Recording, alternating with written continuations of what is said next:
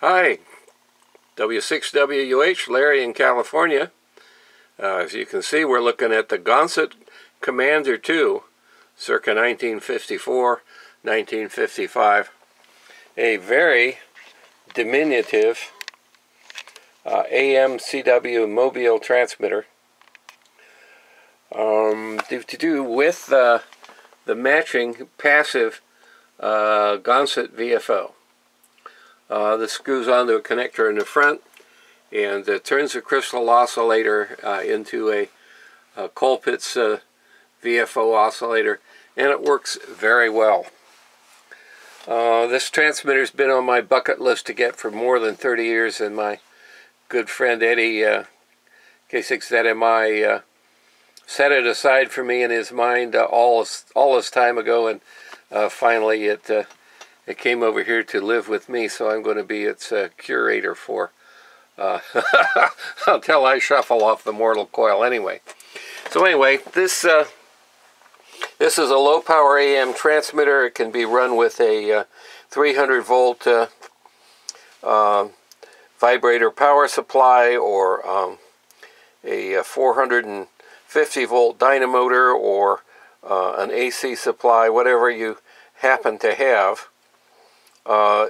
It can have its filaments wired for either 6 or 12 volts. In this case, they're wired for 12. Not hard to change. Connector on the back of the radio allows you to separate the low B plus for the modulator and the oscillator from the high B plus for the final amplifier tube. In this case, we're running both on 300 volts, and maybe we're running 20 watts input or something here. Not very much.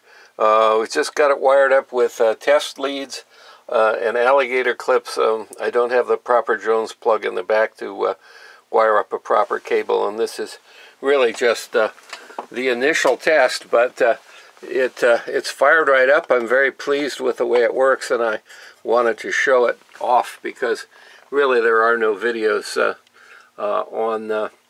on this transmitter at all.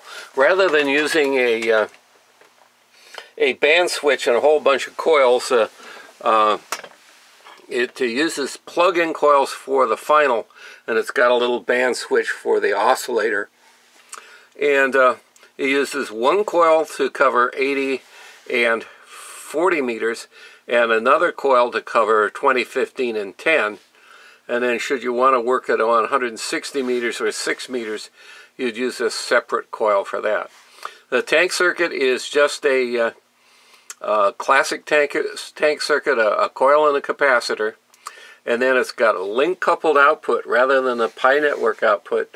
Those couple of turns of insulated yellow wire are picking off the RF inductively and coupling it back to the antenna connector. So that's it, very simple. There is no antenna loading control other than moving those links.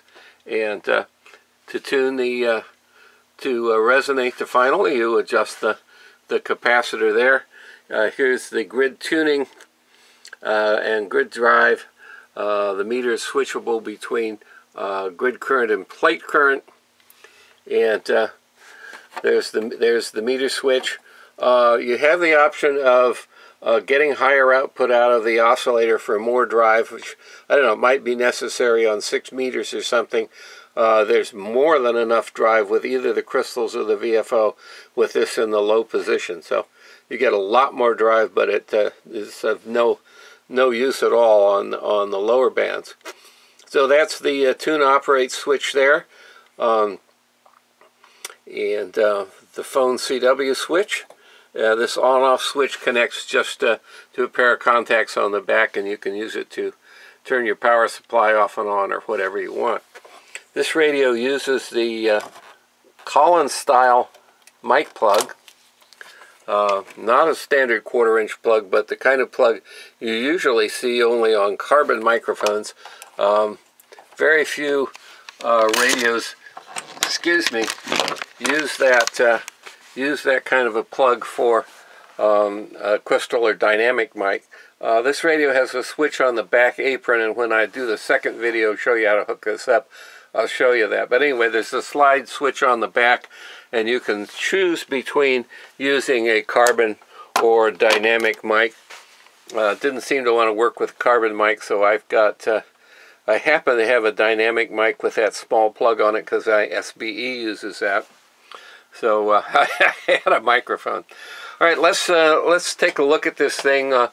Let me just plug in the B plus up into the test supply here that we're using right now, and you can hear the oscillator, and you can see the oscillator tuning right there. And we'll put this in the operate position, and make sure we're tuned up right. Oh, sorry.